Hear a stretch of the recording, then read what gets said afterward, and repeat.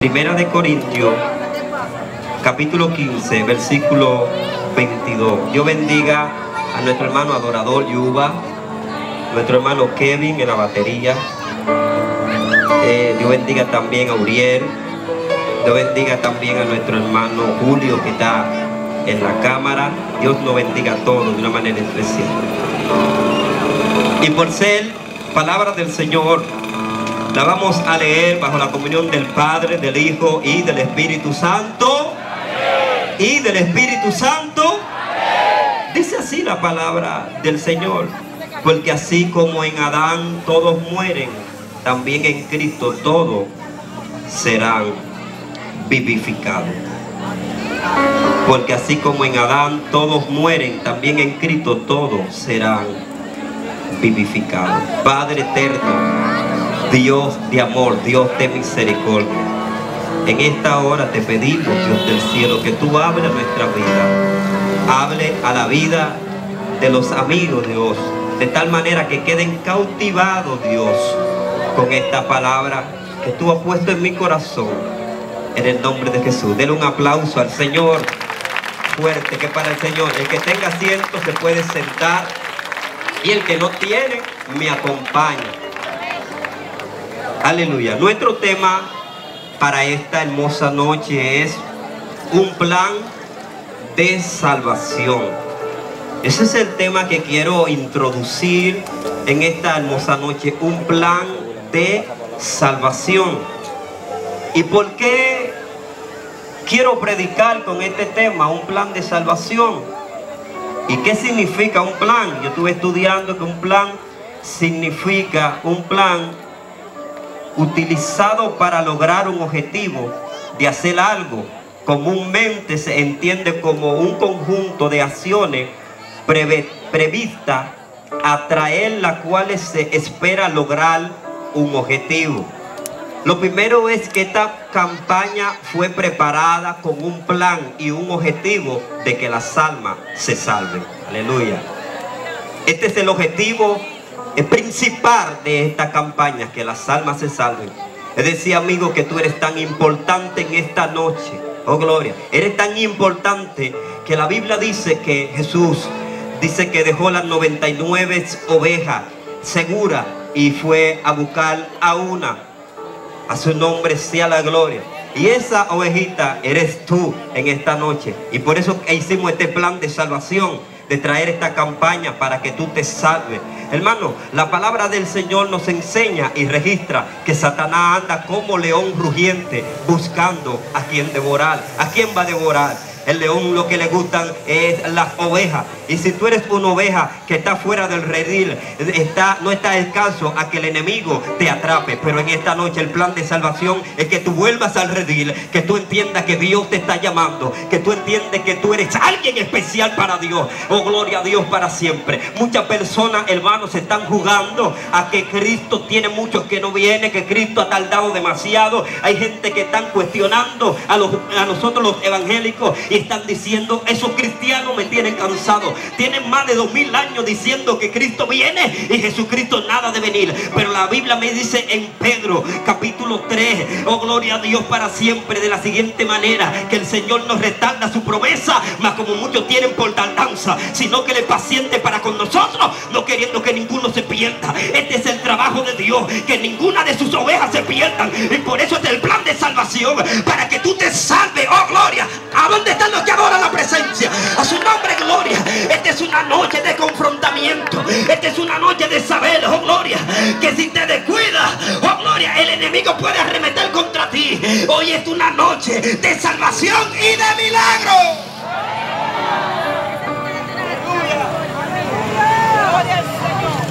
¿Por qué surge este plan de salvación?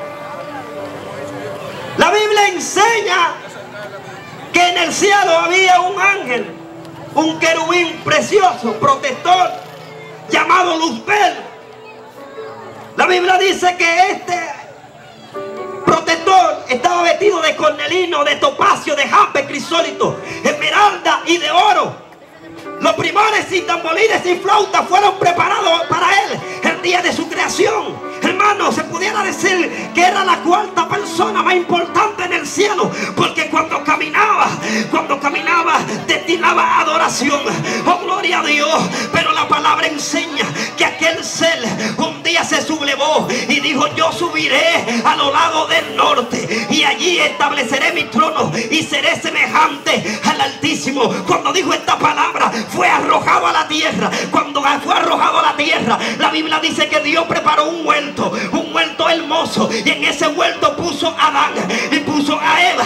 La Biblia dice que la serpiente le dijo a Eva: con que Dios os ha dicho que no pueden comer de todos los árboles. En una pregunta, hermano, para matarle la vida espiritual, la mujer le dice: de los árboles del huerto podemos comer, pero del árbol que está en el medio, dijo Dios, no comáis de él para que no moráis. La palabra nos enseña y nos registra que la serpiente la sedujo de tal manera que la mujer fue a probar del árbol, porque la serpiente le dijo: no morirá, sino que sabe Dios que el día en que comáis seréis abiertos vuestros ojos y seréis como Dios. De antemano ya eran como Dios, pero como siempre el enemigo va a buscar la manera de sacarte del ritmo espiritual de Dios. Él lo sacó a la mujer primero y la mujer comió, nada pasó, todo está tranquilo como usted está ahora mismo. Pero la palabra enseña y nos registra que luego le dio a comer a su marido. Cuando le da a comer a su marido, para mí los mayores terremotos sobre la tierra ocurrieron cuando Adán peca, porque Adán rompe el lazo de entre Dios y el hombre. A su nombre sea la gloria de Dios.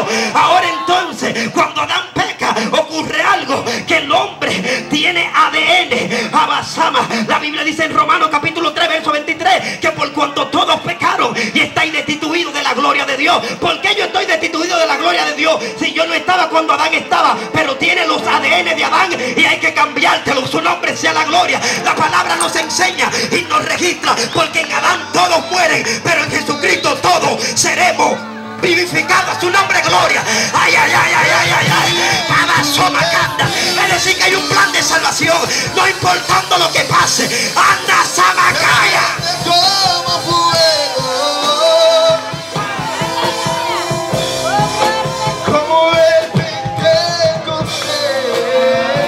Aleluya. Es decir, que no hay excusa. Cuando yo acerco el zoom a todo. Si tiene ADN adámico, te vamos a hacer una diálisis en esta noche. ¿Cómo así, varón? Una diálisis es cambiarle la sangre. Oh, gloria. Entonces te queremos meter el ADN de Cristo para que te salve. Oh, gloria. Es necesario de que la humanidad entienda que Cristo está a la puerta. Oh, gloria. Y Él está tocando. Y si alguno abre en la puerta de su corazón, Él entrará a ti, cenará contigo y tú con Él. Esta es la promesa más grande del plan de salvación. Que Dios te salve.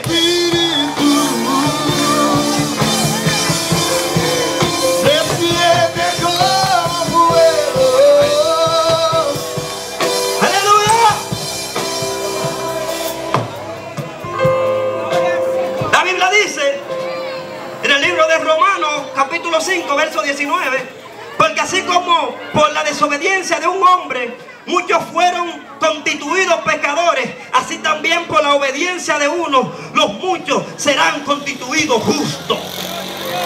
Solamente los justos irán al cielo. Solo el cielo está reservado para los justos. La Biblia enseña que cuando el Señor venga en su poder y su gloria, dice que apartará del uno a los otros. A la derecha lo que hicieron la voluntad de Dios y a la izquierda lo desobediente. En pocas palabras, yo te estoy preguntando en esta noche, en el plan de salvación, ¿a dónde quieres estar? ¿A la izquierda o a la derecha? Si está a la derecha, tendrás recompensa porque tiene el cielo a tu favor. Pero si estás a la izquierda, este es un lugar peligroso. ¿Sabe por qué? Que fue preparado para el diablo y su demonio. Pero el hombre, a causa de la desobediencia, entonces está optando a ir a aquel lugar. Pero en esta noche quiero darte una palmada espiritualmente para que despierte y venga a tu realidad y reconozca que Cristo es el Salvador. Despierte como fuego.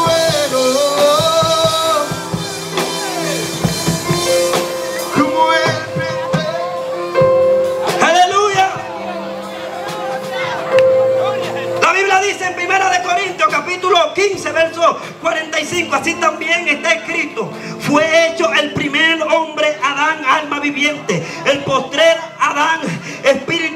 significante, que significa espíritu que da vida.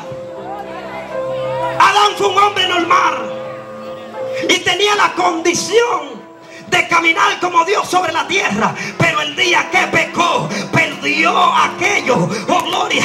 Pero Jesucristo viene a devolverte todo lo que Adán perdió. ¿Sabe qué? Adán teniéndolo todo menos lo que usted tiene todo lo que Adán perdió. ¿Sabe por qué? Porque usted tiene a Cristo. Mire, esta gente como que no me entiende, que en esta noche usted es privilegiado. ¿Sabe por qué? Porque Adán perdió y Dios te está devolviendo lo que él perdió nuevamente. A su nombre sea la gloria. Este es el tiempo de comprender que las mayores manifestaciones de gloria van a pasar en estos tiempos, porque la gloria de Dios ha de manifestarse. Me defiende como fuego.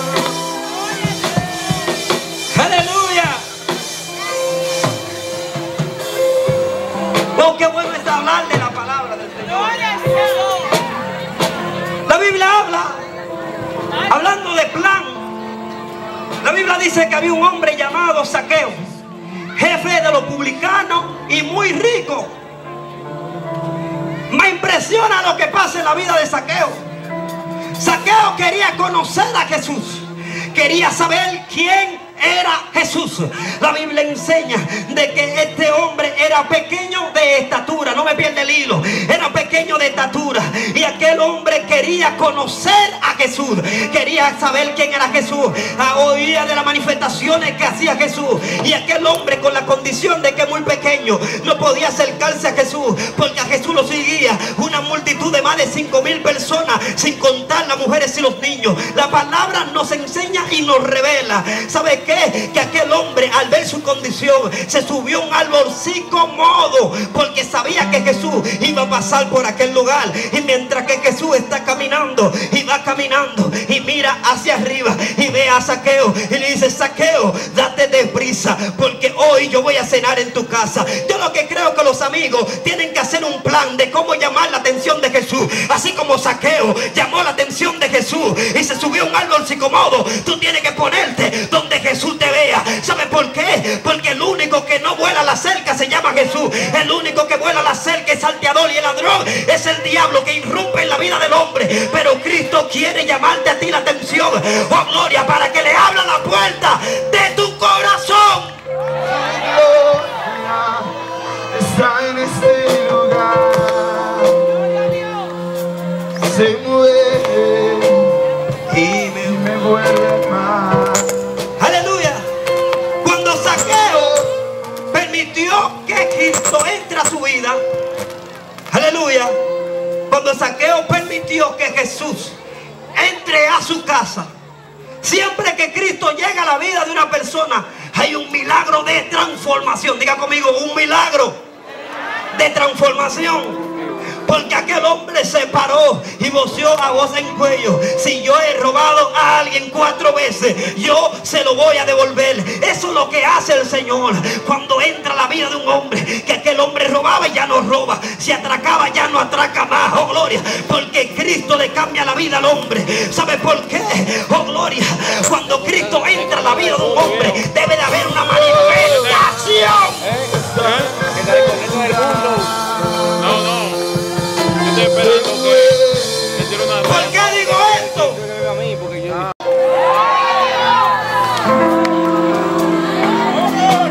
Denle un aplauso a Cristo.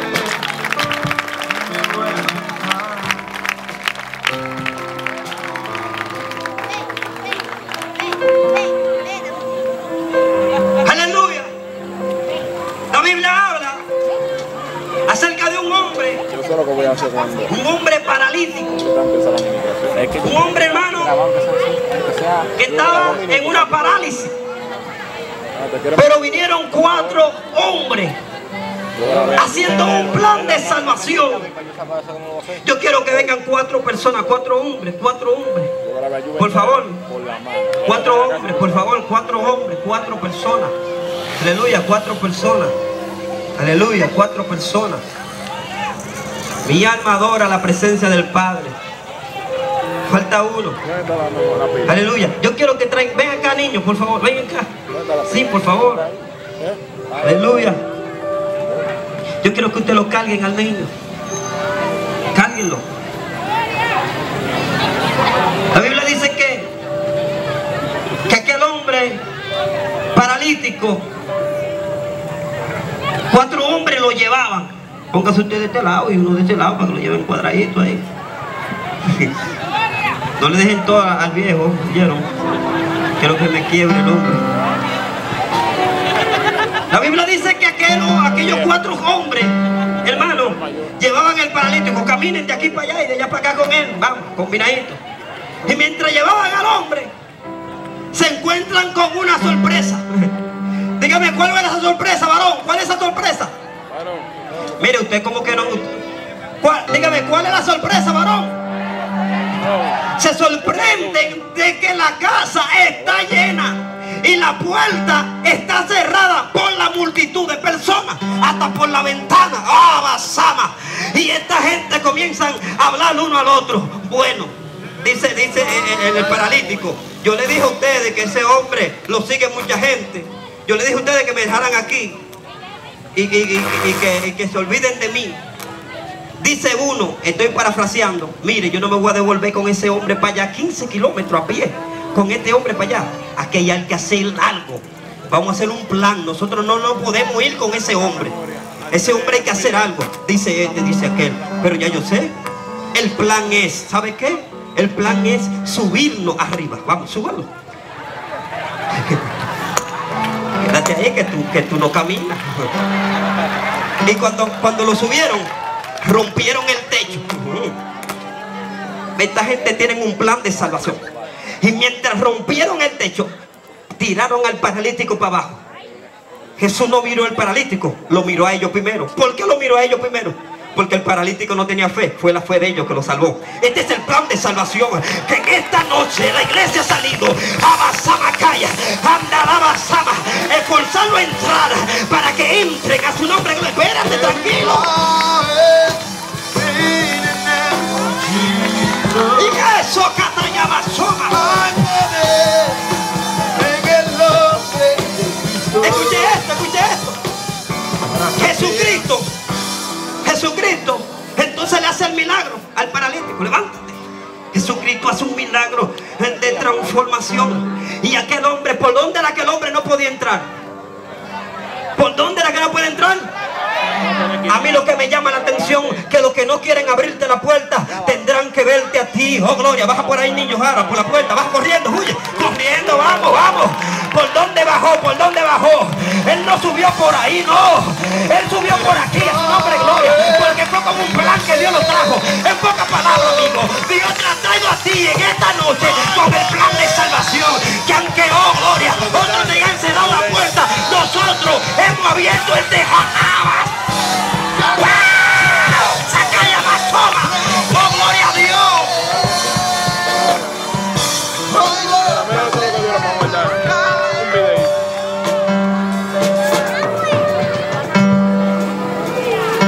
¿Por dónde no podía entrar? ¿Y por dónde salió? No te sientas mal si un día te cierra la puerta, porque el que te la está cerrando te va a ver salir por ella. Dios, ¿sabe qué? Aquí hay personas que se están sintiendo como algo, como comezón o algo. No son demonios, es la presencia del Padre. Oh, gloria. ¿A dónde están los que adoran? La presencia de Dios. Ahí hay libertad. Algo está pasando. Los cielos están abiertos. Ángeles están cantando. Los demonios están huyendo. ¡Aleluya! No hay enfermedad. Dice la palabra del Señor. San Juan capítulo 3, verso 16. Porque de tal manera amó Dios al mundo, que ha dado a su Hijo unigénito, para que todo aquel que en Él crea no se pierda, mas tenga vida eterna. El plan de salvación que Cristo tiene para la humanidad es que usted se salve. Este es el plan de salvación. Porque Porque no envió Dios a su Hijo al mundo a condenar al mundo, sino para que este mundo sea salvo por Él. La intención del Hijo de Dios es que nosotros seamos salvos. Por eso Él dijo así en su palabra: yo me voy a preparar morada para en los lugares donde yo esté, ustedes también estén. El plan de Dios fue venir a la tierra, morir por nuestros pecados, morir por nuestras transgresiones, para así darnos vida y darnos acceso al cielo, para nuevamente unir aquel lazo que se rompió, oh gloria, para unirlo, para que usted tenga acceso a una libertad espiritual. A su nombre sea la gloria de Dios. En esta noche yo llamo a los amigos, yo llamo al descarriado para decirle que Cristo te está llamando. Amasaka tarabaki masama. Oh gloria a Dios. Mire, ahora mismo veo en mi espíritu, no hay enfermedad. veo en mi espíritu, sacan su alaya y terem dauf. Naria masurra bakatara bakiba. Hay una joven.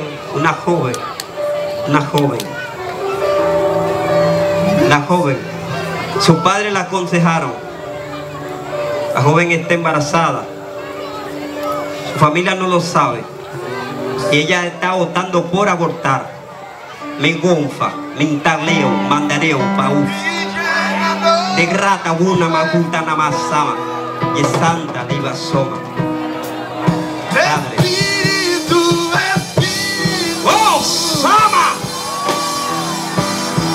ven, desciende como fuego.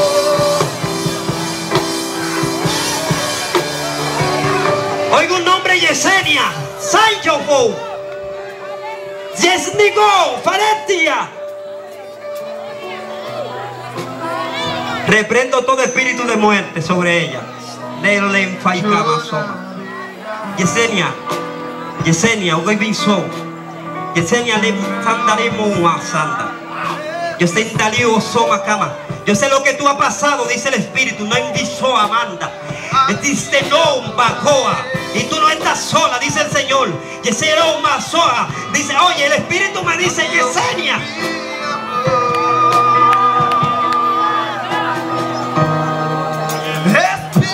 tuviste un conflicto. Que Sonia, ¿por qué no? Wow, Dios mío, Espíritu Santo.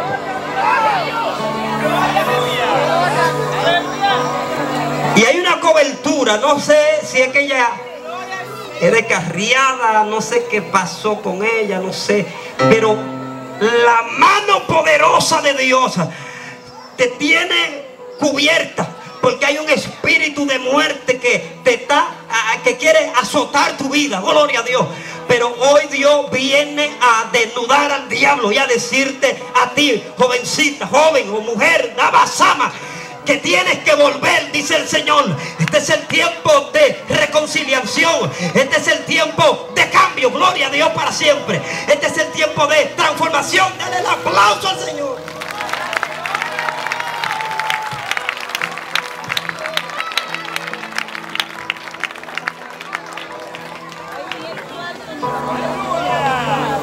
Wow. Oiga, eso me alaba santo.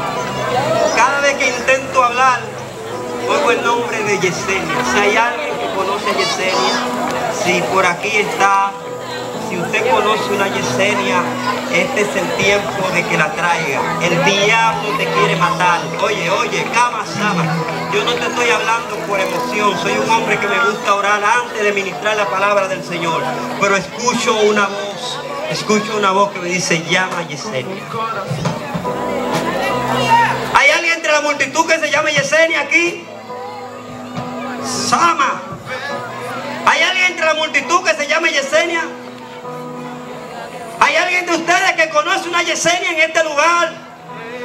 Porque si Él dice que Él no hace nada sin antes avisárselo a sus siervos, los profetas, es porque aquí, oh gloria a Dios, va a acontecer algo. Y Él se lo ha revelado al profeta para que no le pase a ella. ¿Nadie conoce una Yesenia aquí? Lo Lo que sí que cumplo como profeta, que la sangre de ella no cae sobre mí.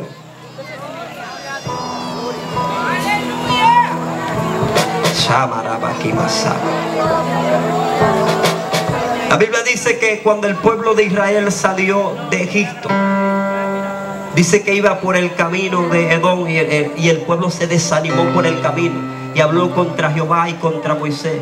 Y dijo: ¿no has hecho tú subir de Egipto para que moramos en este desierto donde nuestras almas tienen fastidio de este pan tan ligero y ni siquiera hay agua? Cuando dijeron esto, dice que Jehová envió serpiente ardiente a los pueblos de Israel, y muchos de los pueblos de Israel murieron a causa de la picadura de la serpiente. Se acercaron a Moisés y le dijeron: no, hemos pecado por haber hablado de Jehová y de ti. Ruega ahora a Jehová para que quite esa serpiente. Dice que Moisés consulta a Dios y habla con Dios y le dice: Jehová, hazte una serpiente de bronce y ponla sobre un asta, y todo aquel que mire la serpiente vivirá. Dice que el pueblo que miraba aquella serpiente era sanado. Este era el plan de salvación, de salvar la humanidad, de salvar lo que se había perdido. Dice que cuando miraban la serpiente eran sanados. A mí lo que me llama la atención y me impacta es que el libro de San Juan, capítulo 3, verso 14, dice: y como Moisés levantó la serpiente de bronce en el desierto, así tiene que ser levantado el Hijo de Dios. El Hijo de Dios fue levantado en una cruz del Calvario para que tú y yo tengamos acceso al cielo. Este es el plan de salvación,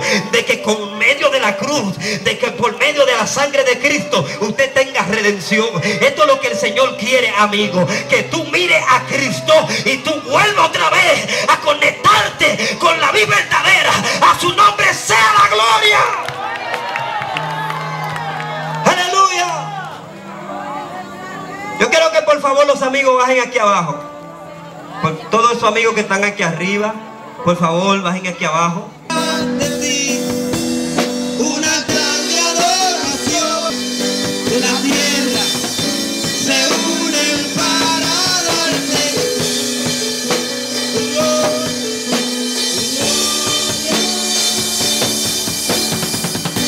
el cielo, la tierra se unen para darte gloria, gloria, gloria. El cielo, la tierra se unen para darte gloria, gloria. El cielo, la tierra se unen para darte.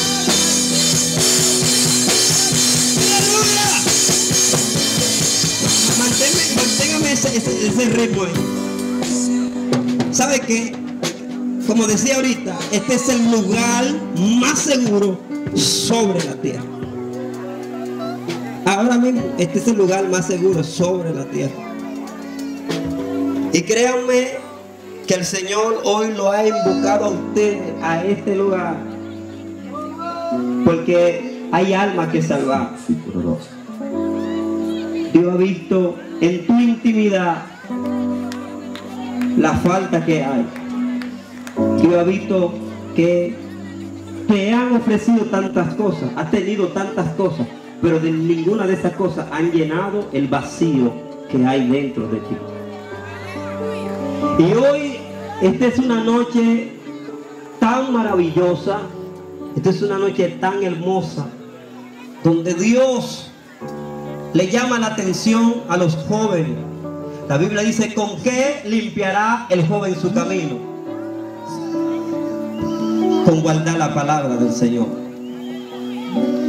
La palabra enseña en el libro de Hebreos 9:27: y de la manera que esté establecido para los hombres que mueran una sola vez y luego el juicio.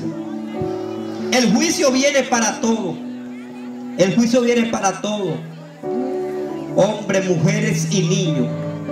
Pero la Biblia dice en el libro de Apocalipsis, capítulo 20, verso 11: y vi un gran trono blanco y al que estaba sentado en el cielo, cual huyó los cielos y la tierra, y ningún lugar se encontraban para ellos. Y vi los muertos grandes y pequeños de pies ante Dios, y fueron juzgados todos por las transgresiones que había. Dice, y se fueron traídos los libros, y entre esos libros estaban inscritos todas las faltas que tenían los seres humanos. Y el que no se halló inscrito en el libro de la vida fue lanzado al lago de fuego.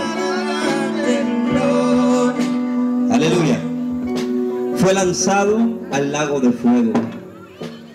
La intención de hoy de llamarle la atención a ustedes es que tú tienes un alma que salvar. El alma que tú tienes es prestada. Yo tengo un vehículo. Si yo te presto mi vehículo y tú me rompes el cristal y me le rompes el parabrisas y me lo traes rayado, cuando tú me lo estés entregando, yo te voy a decir, yo no quiero ese vehículo así, porque de esa no fue la manera que yo te lo presté. Yo quiero que tú me entregues el vehículo tal y como yo te lo di. Y hay personas que han dañado su arma. Pero hoy, en esta noche, Jesucristo no viene a juzgarte. Jesucristo no viene a ti a decirte los pecados que hiciste. Jesucristo lo que quiere es enseñarte a ti sus manos donde le están traspasadas con clavo, enseñarte el costado cuando fue traspasado con una lanza, y decirte a ti que eso lo hizo Él por ti y por mí, para que hoy tú y yo tengamos vida y que la tengamos en abundancia. El plan de Dios es que ninguno de nosotros perezcamos, porque todas las almas son de Dios. Satanás no ha hecho ninguna alma. Cristo es el único que ha hecho las almas, y por tanto, como a Él le pertenece, tu alma le pertenece a Él, y Él lo que quiere es que tú te reconcilies con Él y que tú vuelvas otra vez a entrar al redil. Dije ahorita, cuando comencé el mensaje, que Jesucristo dejó las 99 ovejas y vino a buscar a uno de ustedes. En esta noche alguien tiene que decidirse para Dios. Muy inoperante toda acción diabólica sobre ellos. Y en el nombre poderoso de Jesús de Nazareno, en esta hora declaramos vida para Cristo. En esta hora declaramos, Dios mío, rompimiento en el mundo espiritual. Padre, en esta hora comienza a tocar. Padre, comienza a tocar a las vidas, comienza a tocar a las almas. Padre, en el nombre poderoso de Jesús de Nazareno. Padre, ahora, Padre, en el nombre poderoso de Jesús. Señor Jesucristo, en esta hora yo te entrego mi vida, mi corazón. Acéptame como tu hijo, que yo te acepto como mi padre. Yo quiero que ustedes cierren sus ojos. Yo voy a orar por ustedes. Padre, en el nombre poderoso de Jesús. Padre, mira, uno de todos estos niños, Padre, han sido un ejemplo, Dios, para los mayores. Yo te pido que en esta hora, Dios, tú pongas en ellos, Dios mío, el querer como el hacer, de crecer en Dios, como evangelista, como pastora, misionera, músico, para tu obra. Padre, son favores que te pedimos en el nombre de Jesús. El cielo, la tierra,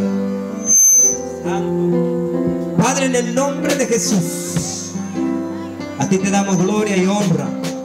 Amigos, gracias por estar aquí con nosotros. La campaña sigue.